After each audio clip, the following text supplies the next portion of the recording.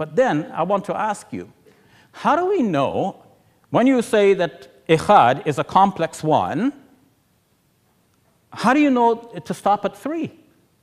If it's complex 1, you can have 1 times 1 times 1 times 1 times 1. That is also equal to 1. Why do you stop at 3 or 4 or 5? If God is able to come down into this universe, which is great, I don't think that people are questioning the ability of God here. We're just saying that this seems to be a logical impossibility. Because if you talk about the perfect God becoming an imperfect man and still being God at the same time, then he's perfect and imperfect at the same time. That seems to be a logical impossibility. But the greater problem is, how do you know that you stop at 3?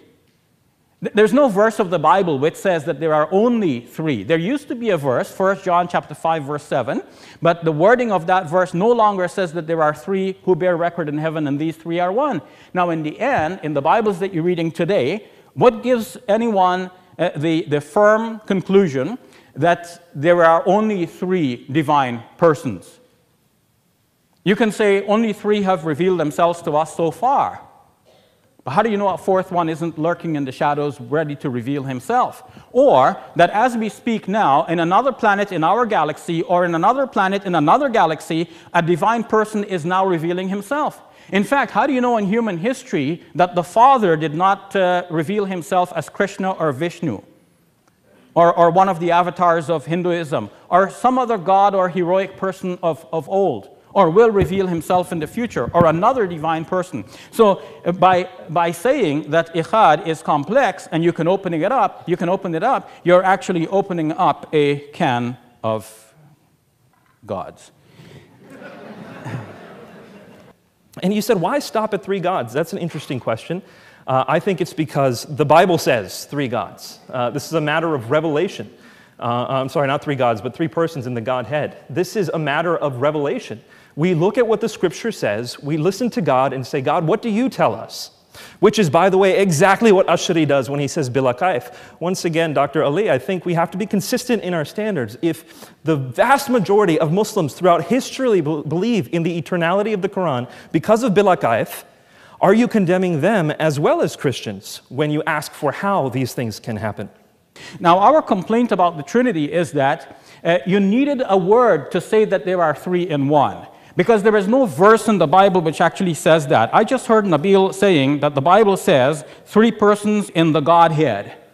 And I wrote it down as soon as he said it, because first he made a mistake and said 3 gods, and then he corrected himself and said 3 persons in the Godhead. And he's saying that the Bible says this. But I will tell you, folks, there is no place in the Bible where it says that there are 3 persons in the Godhead. This wording just does not occur.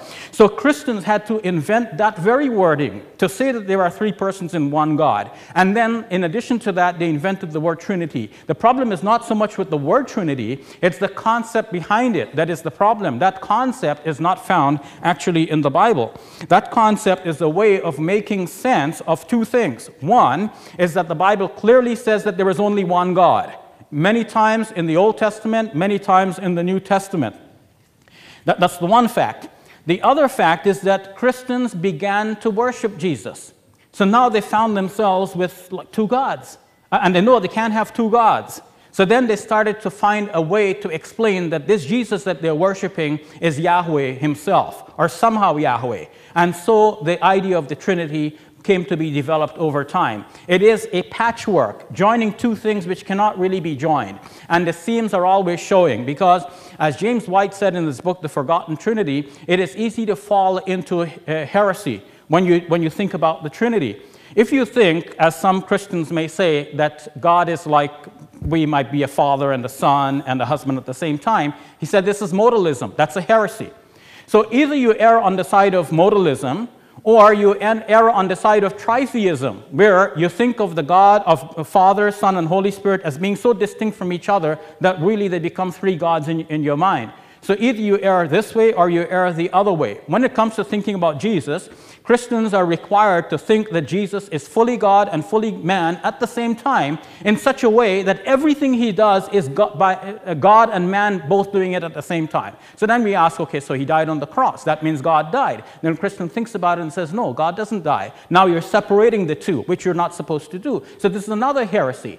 And according to E.P. Sanders in his book, Paul, Christians in practice almost have to decide which heresy they're going to commit, because you have to walk such a sharp edge, you're going to fall on one side or the other. Why? Because this is an invented concept.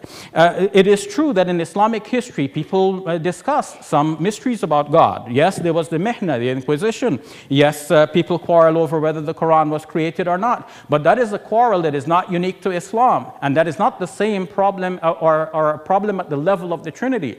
That's a problem that exists for Jews as well, and also for Christians. So in addition to the Trinity, you still have this problem. You can ask you, okay, is the Old Testament created or not created? Is it not the uncreated Word of God? Nabeel is suggesting, yeah, you Muslims should worship the Quran because that's the eternal Word of God. Okay, so the Torah is the eternal Word of God. Should Christians now worship the Torah? No. Should Muslims worship the Quran? No. I think that's a very weak argument, Nabeel. You have to do better than that. Nabeel is saying, I'm sorry, I don't mean that in a demeaning way, but it came out in the spirit of debate. I actually regret that I said it in that way. Nabeel, forgive me for that.